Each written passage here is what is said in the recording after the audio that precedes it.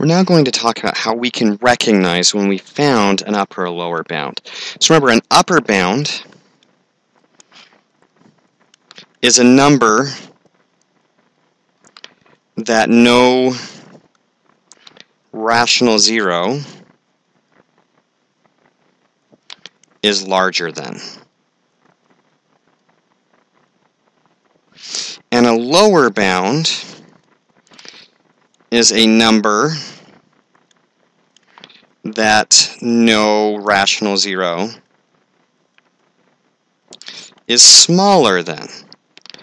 The problem is that those definitions don't help us find them. So, what we want to know is the following. If k is greater than 0 and each number on the last row of the division is positive or 0, k is an upper bound.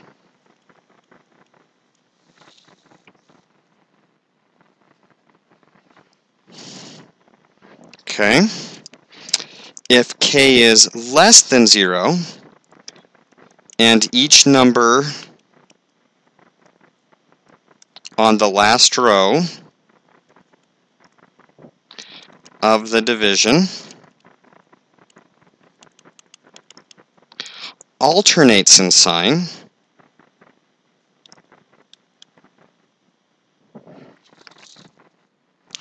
then k is a lower bound. So there's an important thing to recognize here. An upper bound can only be positive and a lower bound can only be negative. You don't need to look for upper bounds in the lower numbers or lower bounds in the positive numbers. But here's how it works in practice. Suppose that we have the following function. F of x equals 2x cubed plus 5x squared plus x minus 2. And what we want to do is find the bounds. And this is not something you're typically going to be asked to do, because normally it's not worth looking for numbers that you know won't work. But bear with us, what we want to be able to show is just how to find these. So, we're going to start with the upper bounds. And so we're going to take the function and we're going to evaluate it, or divide it by 1, 2, 3, 4, and so on, until we find the bound. So, we take 2, 5, 1, minus 2, and we divide by 1.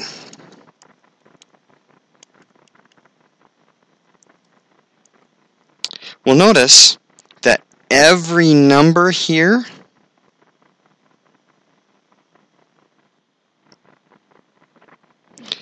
is positive, so 1 is an upper bound. It's not even worth looking at any other number because the first number we tried was an upper bound. I'm just going to demonstrate what happens if we choose 2.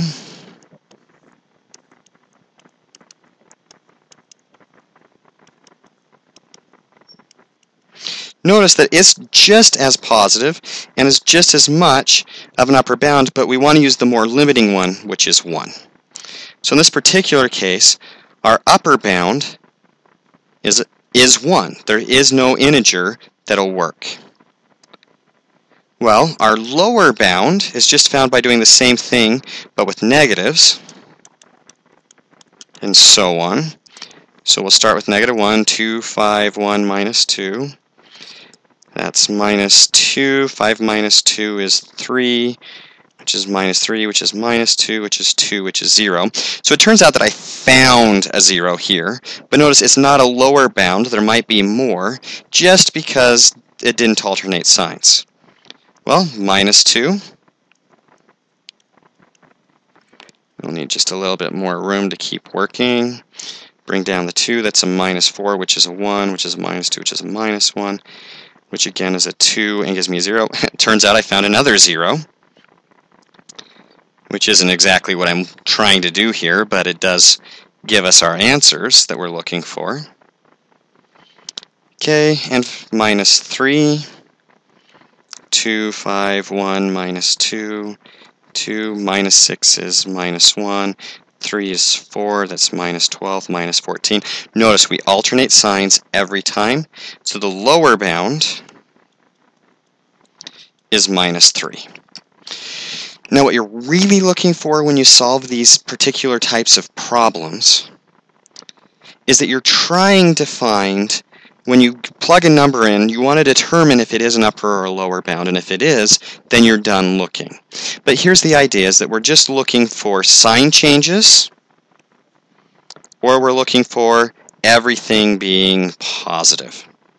And if you find either of those with the appropriate C, then you found a bound.